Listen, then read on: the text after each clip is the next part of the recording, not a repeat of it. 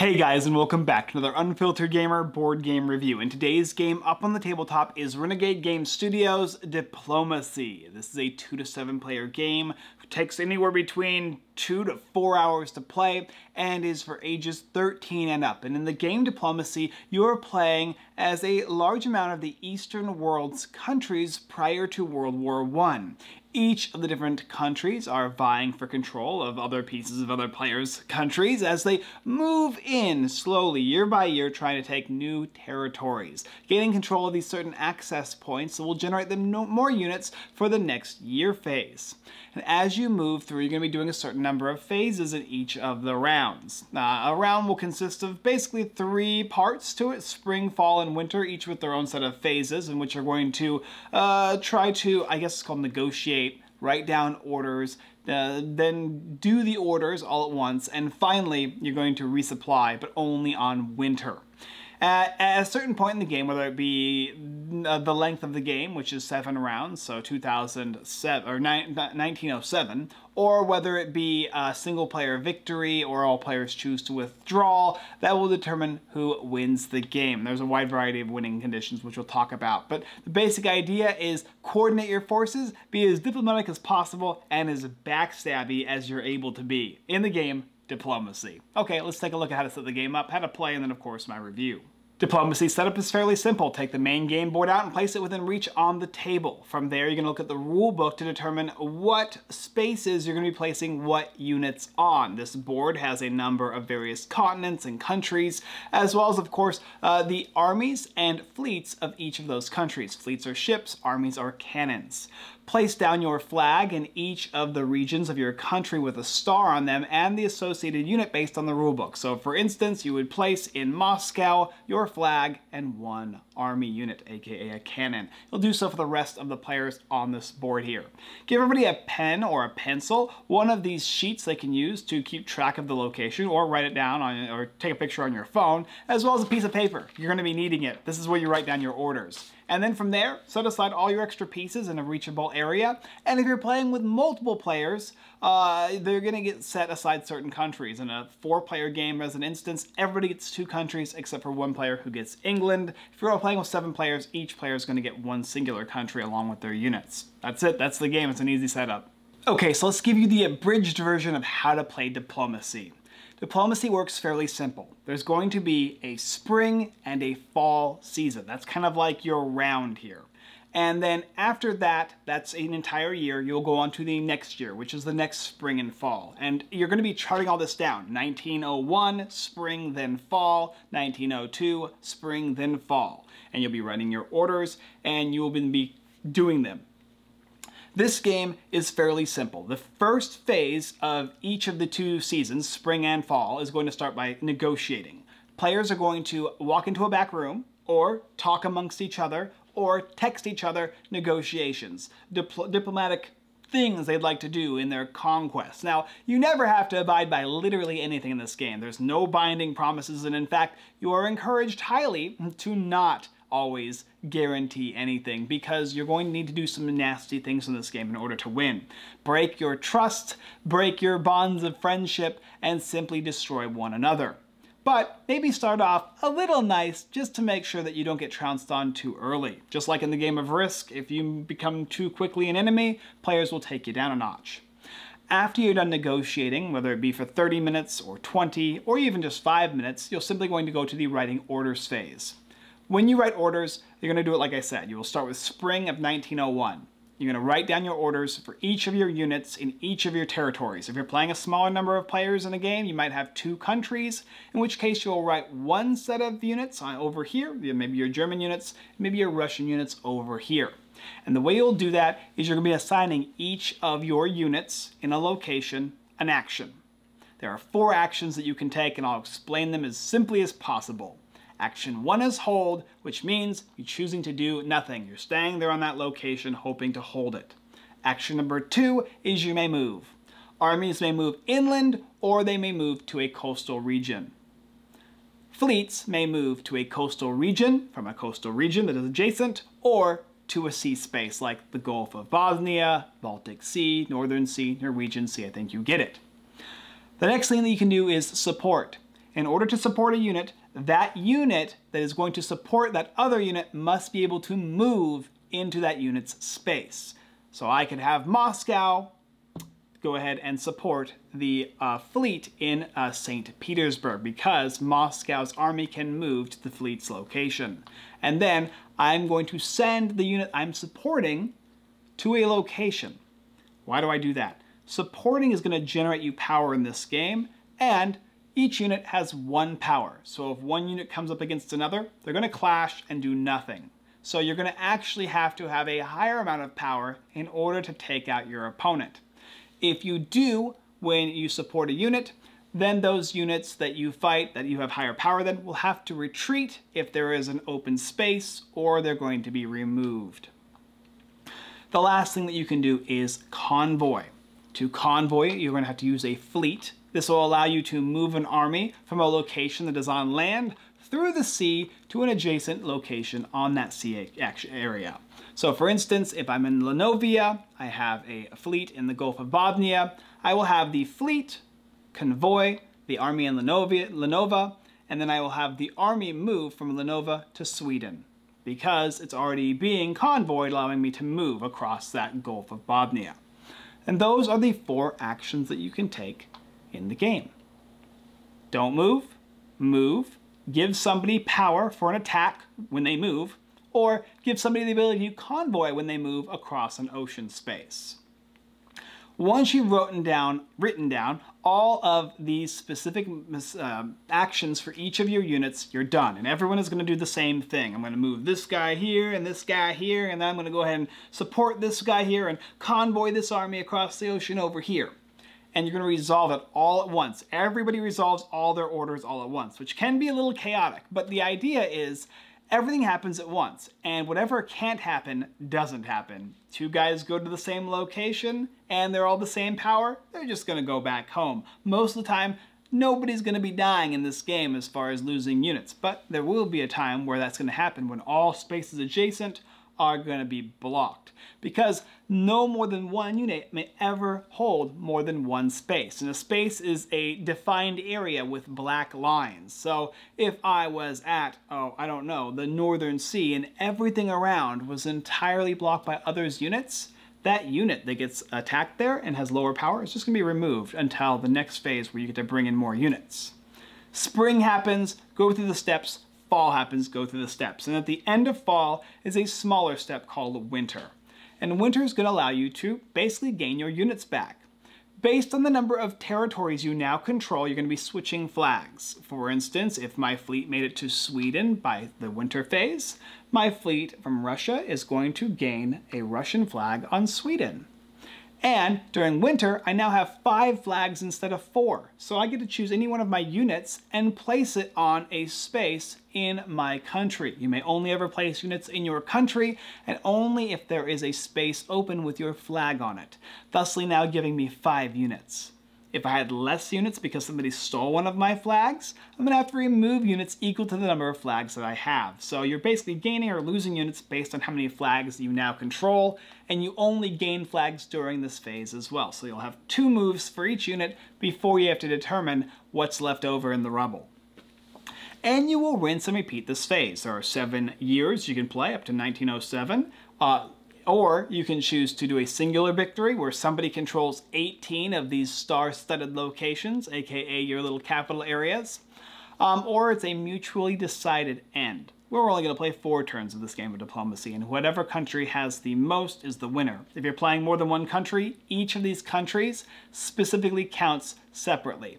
If I'm playing Russia and Italy, if Russia has 8 territories, Italy has 4, I don't add those up. I only get to choose one of them to be my victory points at the end of the game.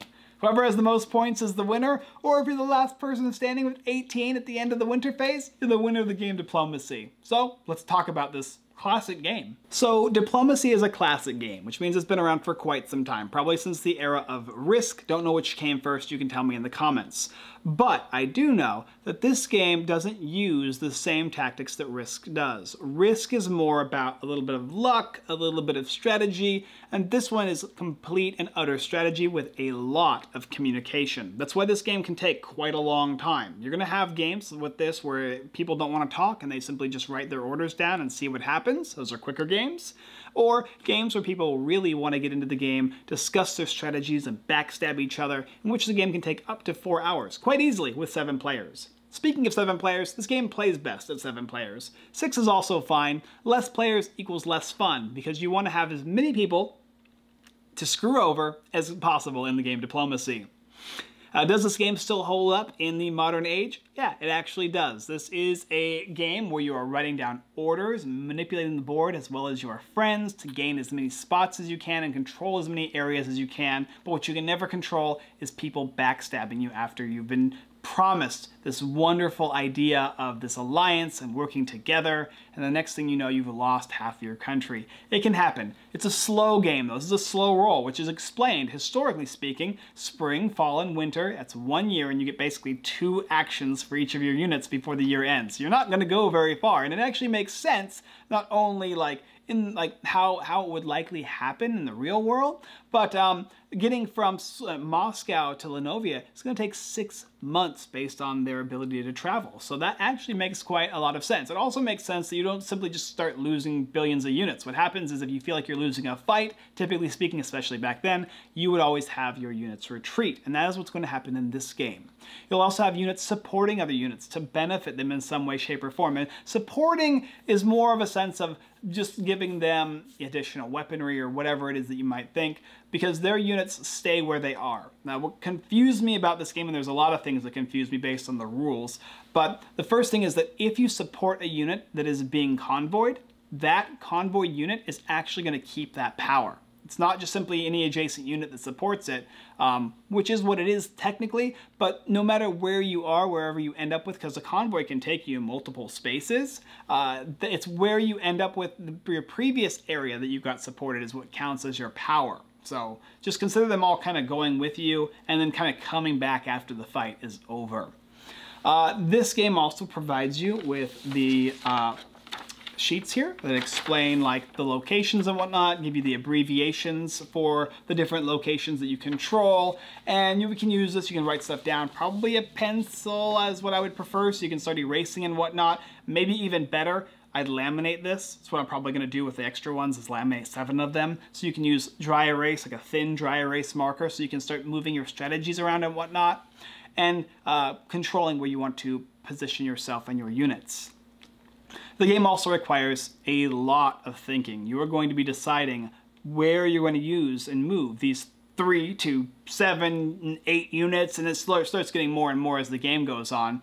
And there's specific ways to how to write this stuff, but really in my opinion, it's just, you can write it however you want, provided everybody else understands. So what I would do is I would usually write out the abbreviation of the location with a slash, what type of unit it is, whether it be a fleet or an army, and then I would say what it's going to do. Is it going to move?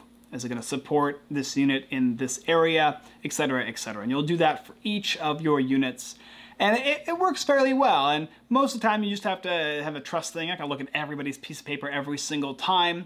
If somebody goofs on their commands, they do nothing. Their unit actually stays there, and that's awesome. I actually love that idea, because in the real world, if you were a general and you told your army to go to Linovia, but you wanted them to go to Ukraine, they actually will go to Linovia. Or if you told them to do an action they can't do, like move to Finland from Moscow, they just stay there. So they either follow orders that you made on accident, or they do nothing because they can't do the action you actually wanted them to do. So you actually have to think about what you're writing in this game. This game is a deep, heavy intrigue, conquest type of a game, and each turn matters. Your first movements matter greatly. Italy's got to go down to the North African continent and steal that location there. France has to head over to Spain to gain Portugal. And England is going to have to head over to Belgium and Holland, and maybe even Norway as well, to control those areas, and so on and so forth. There's all areas in which players can gather and gain additional units before the actual conquest can start. And when you first start playing the game, you'll start to realize these little mistakes that you've made. Or if you're smart, you'll kind of be diligent about the game before you just jump in and start moving. You'll look around the game board, see what areas you can take control of.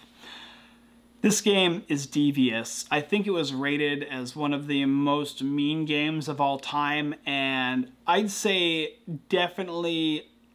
it's definitely possible, even still now, that it is one of the top 10 meanest games. Because there's a lot of lying that goes on. There's a lot of people believing you and excited about their turn, and they've done the best that they can do. It's like they've controlled everything everything they possibly could control to gain as much value as they can on their turn.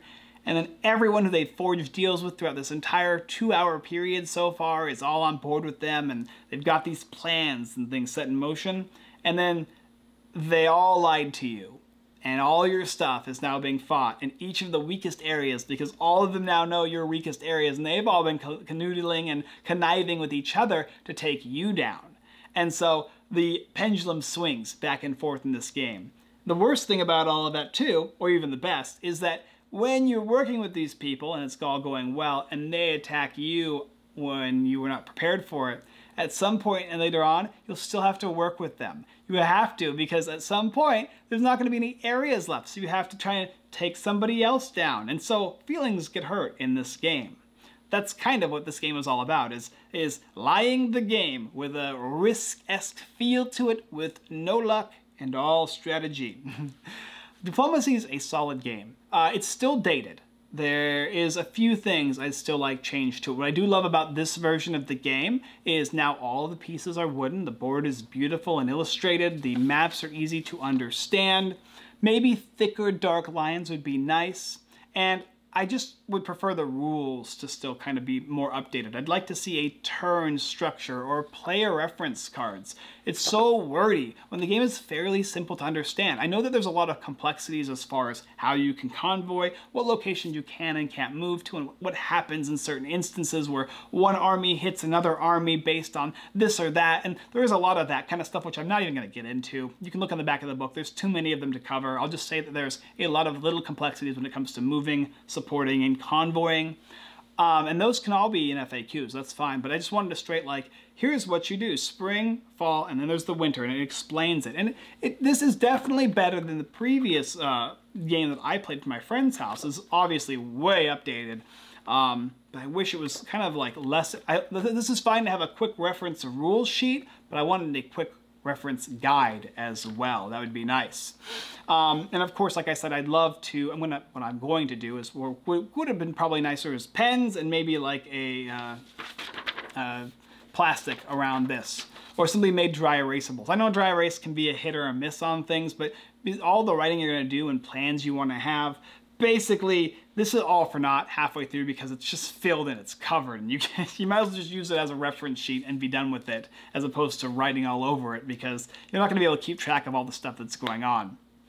It's also a long game. You need to have 6, 7 players. You can play at 4. It was fine at 4. 5 was better, but 7 is the true way to play diplomacy, having more players to work with and talk with. The whole aspect of the game isn't this, actually. It's the conversations that you have, and then when you get to this, it's the emotion that you feel when you experience the success of working together with allies, or the despair of everyone conniving against you and lying to you directly to your face, or behind others' backs, and then they talk to each other afterwards. It's a solid game.